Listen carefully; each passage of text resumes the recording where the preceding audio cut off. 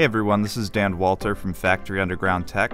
In today's video, I'm going to cover session file organization in Logic. Let's get started.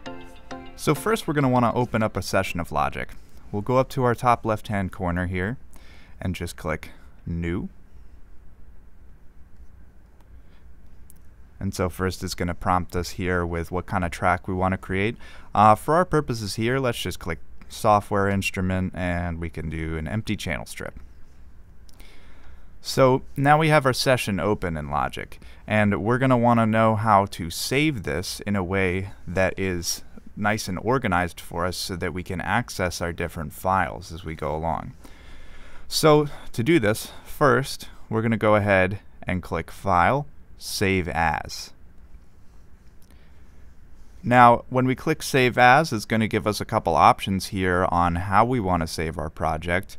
I always recommend giving your project a very clear title so that you can go back to it and know exactly which project it is. So for today, let's do Session File Organization, and let's put the date there too. So 1/7/2021.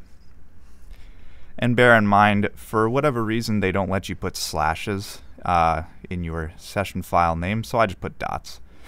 For our purposes, I'm going to save it to the desktop right now so that we can see exactly where it is. And then here's an important part right here. It's going to ask you how you want to organize your project. Now, I recommend saving it as a folder, because if you save it as a folder, it's going to save a folder that has a couple different folders inside of it.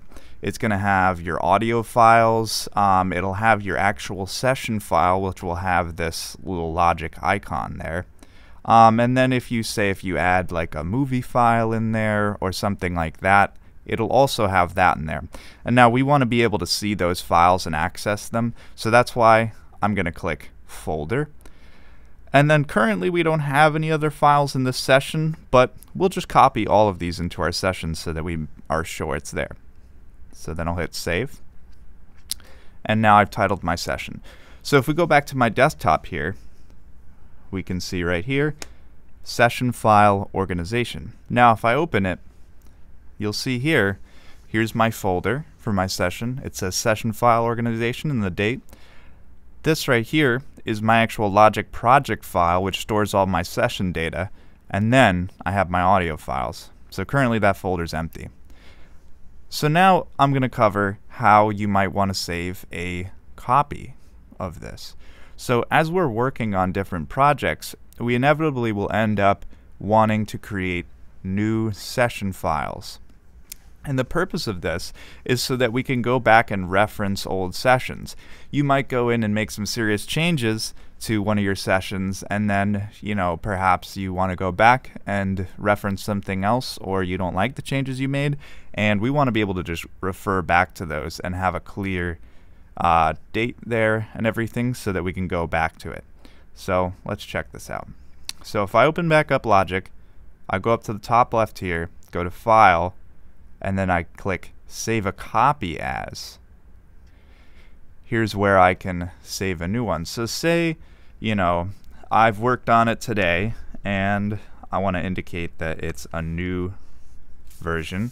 I might put Session File Organization V2, keep the date in there, and it really matters here where I save it. I'm going to save it here to that same folder, and I'll leave all these copying.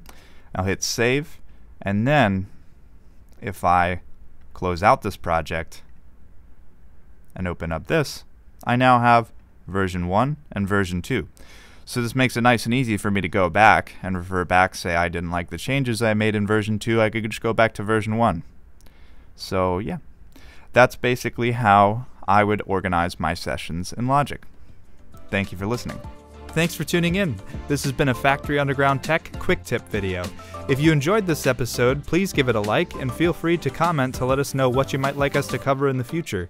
For more info about us and our program, please visit us at www.factoryundergroundtech.com.